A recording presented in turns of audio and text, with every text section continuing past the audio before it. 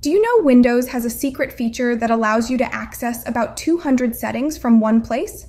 It is called GodMode. It allows you to access several hidden Windows settings that make you a Windows 11 power user. GodMode is basically a collection of settings and features that are scattered around in your operating system.